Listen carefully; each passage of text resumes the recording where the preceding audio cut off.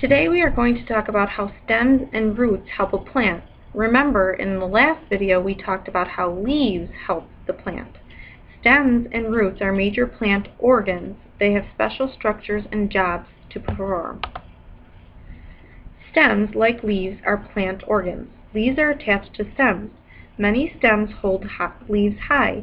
Why do you think this is helpful? Plants need light to make food.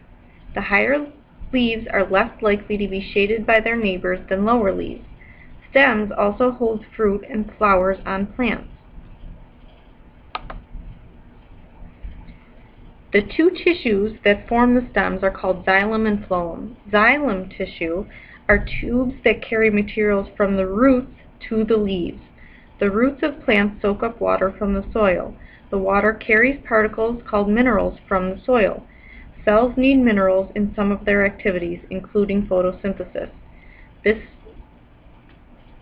These minerals are carried to the leaves through the xylem tissue.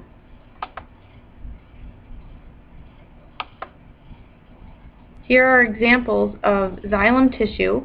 If you were to put celery into a vase with food-colored water, you would be able to see that the food coloring, or the water, is flowing up the xylem to the leaves and then coloring the leaves in turn. The phloem tissue are tubes that carry sugar away from the leaves. The sugar in plants is dissolved in water. This mixture of sugar-water flows through the phloem from the leaves to the rest of the plants.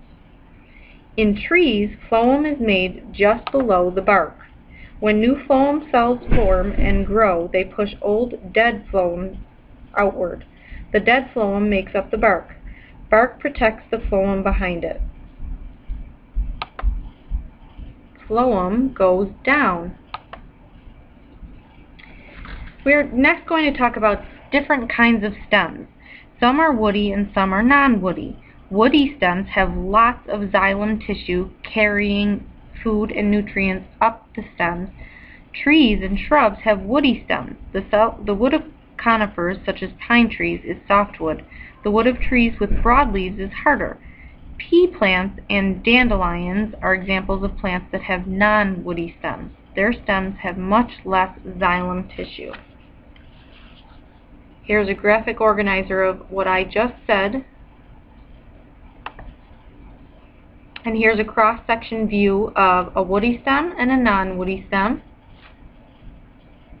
As you can see, the xylem is much wider in a woody stem and less wide in a non-woody stem.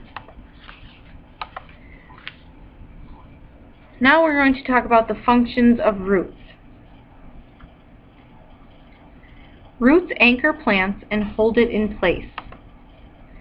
Some roots in some plants store food, and they absorb water from the soil, and the water enters through the root hairs. There are two kinds of root systems. Each has different structures. One kind of root system is a taproot. A taproot is a large root that grows straight down. It remains the largest root structure as the plant grows. Taproots may store food for the plant. Small roots may grow sideways out of the main taproot. Another root system is a fibrous root system. In this system, many roots grow out in all directions. The roots divide many times into smaller and smaller and smaller roots. The fibrous root of a tree sometimes looks like an upside-down version of the above-ground branches. Roots grow longer because of special tissues near the root tip. Here, cells divide quickly to form new cells. As each of these new cells grow longer, together they push the root tip farther into the ground.